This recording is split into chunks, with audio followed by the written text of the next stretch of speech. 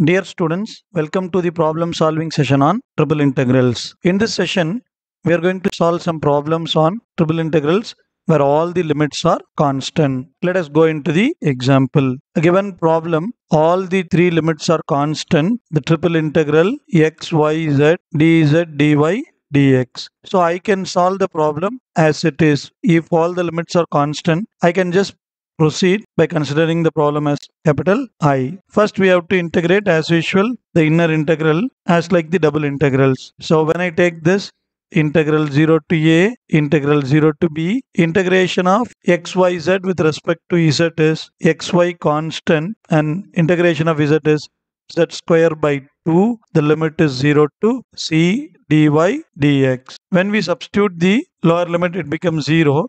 When I substitute the upper limit, it becomes c square. So I will be getting x, y, c square, dy, dx. Next, integrating x, y, c square with respect to y, x, c square are constant. So I can integrate this y as y square by 2, integral 0 to b dx. Substituting the limit, we will be getting x, c square, b square by 2 dx. Here b square c square are constant. I can take this outside. B square c square 2 into 2 4 integral 0 to a x dx. Next, integrating this b square c square by 4 x square by 2 integral 0 to a will be getting a square b square c square by 8 since the lower limit is 0. This is my solution, students. You can see the typed version. Okay, let us go into the next problem. Next, we solve a similar problem. Let us consider this as I, and now we have to integrate x y square z with respect to z. So x y square are constant. So integration of z with respect to dz is z square by 2. Now we have to apply the upper and lower limit. Now substituting the limits, integral 0 to 2, integral 1 to 3, xy square should remain as usual. Z square is 4 by 2 minus 1 by 2 dy dx. Simplifying this, we will be getting 3 by 2. So integral 0 to 2, integral 1 to 3, xy square 3 by 2 dy dx. Now I will take this 3 by 2 outside. Integrating xy square with respect to y will be getting x y cube by 3 integral 1 to 3 dx. So 3 by 2. I'll take this 3 outside. Integral 0 to 2 x into 3 cube is 27. 1 cube is 1 dx. Now this 3 will get cancelled. 27 minus 1 is 26. So 26 by 2 integral 0 to 2 x dx. So 26 by 2 is 13. Integration of x is x square by 2 integral 0 to 2. So 13 into 4 by 2. So the answer is 26, students. Hope you understand. You can see the typed version and you get the answer. Next, one more interesting problem we are going to deal. The same constant limit 0 to a, 0 to b, 0 to c, but we have e power x plus y plus z. And very important, I said in the double integration problems also, whenever e power something is coming, try to split this like e power x into e power y into e power z, dz, dy, dx. Now it is very easy to integrate. Now integration of e power x into e power y into e power z with respect to dz is integral 0 to a, 0 to b, e power x, e power y remains constant. E power z integration is also e power z by 1. So we'll simply write e power z. Integral, the limits are 0 to c dy dx. So when you substitute the upper limit, it will become e power c and the lower limit e power 0 is 1. Now simplifying this, we will be getting integral 0 to a, integral 0 to b, e power x, e power y, e power c minus 1 dy dx. Now we will take this e power c minus 1 outside because it is a constant. So e power c minus 1 integral 0 to a. Now keep e power x as constant. Integrating e power y will be getting e power y limit 0 to b dx. In the similar way, we will be getting integral 0 to a e power x into e power b minus 1 dx. Therefore, e power c minus 1 into e power b minus 1 integral 0 to a e power x dx. e power x integration is again e power x. So e power c minus 1, e power b minus 1, e power x 0 to a. If you simplify this, we'll be getting e power c minus 1, e power b minus 1 into e power a minus 1. This is my capital I, students. You can see the typed version here. Hope you understand. In all our previous problems, my limits of the triple integral are constant. So I have evaluated as it is. Now, suppose if it is variable, for example, I am taking a function x, y, z. Now I am writing dz, dy, dx. If the limits are variable, just we have to understand how it is. See this, the inner integral is dz. So the limit should be some g1 of x comma y and g2 of x comma y. Since we are integrating with respect to z as the inner integral, the limit should be in terms of x and y. Now, the next one dy. Already we have exhausted the case of y. So it should be some h1 of x to h2 of x. And dx is the outer limit. So I can say it as some constant a to b. Hope you understand, students. Like this, you can write in any different combinations. So now let us go and explore some problems on variable limits. Let us see the problem. Evaluate. This is the given problem. Sometimes the order may be incorrect. We have to check whether it is a correct order or not. See the limits. First inner limit, it is a function of x and y.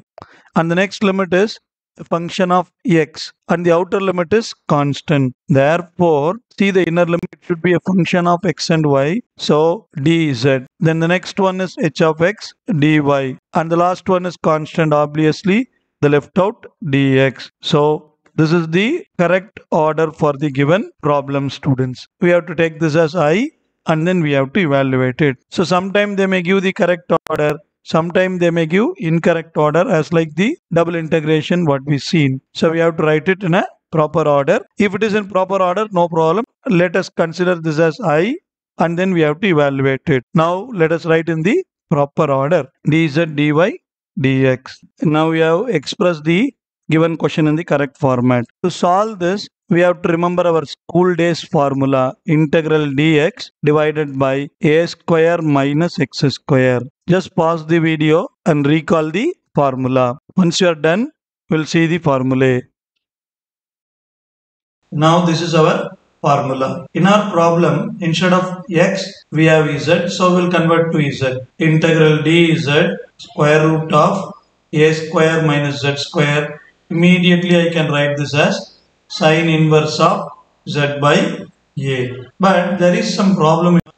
Let us see. When I integrate with respect to z, a square, x square, y square, all are constants. That is a square minus x square minus y square. But according to the formula, there should be some whole square. See here we should have some whole square. But our problem does not consist of whole square. It is simply a square minus x square minus y square. So how to apply this formula? I am going to make a simple trick, students. See, in our school days we learn square root of a into square root of a is equal to a. So instead of a square, my problem consists of a. So if my problem consists of a, I can write this as square root of a whole square. Is it okay, students? So now I can rewrite this as square root of a square minus z square. If it is a square, here the answer is a. Here it is root a whole square. So the answer is going to be z by root a. That's it, students. So my constant is a square minus x square minus y square.